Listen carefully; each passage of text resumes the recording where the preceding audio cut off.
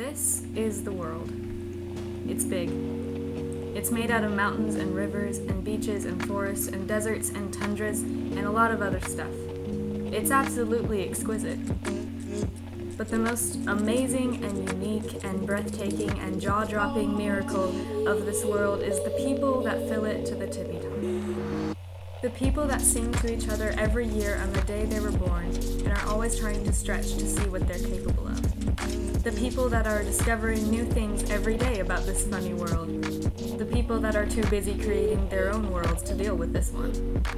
The people that have no clue what they're doing or where they're going, but they do know that the world will keep on turning, just like a dainty ballerina. All these people are so incredibly similar, but definitely not the same. They are scientists, mathematicians, astronauts, historians, writers, painters, actors, and liars. Because every one of them thinks they are alone. Every one of them thinks they are confined by their title or their past, but the truth is in the world.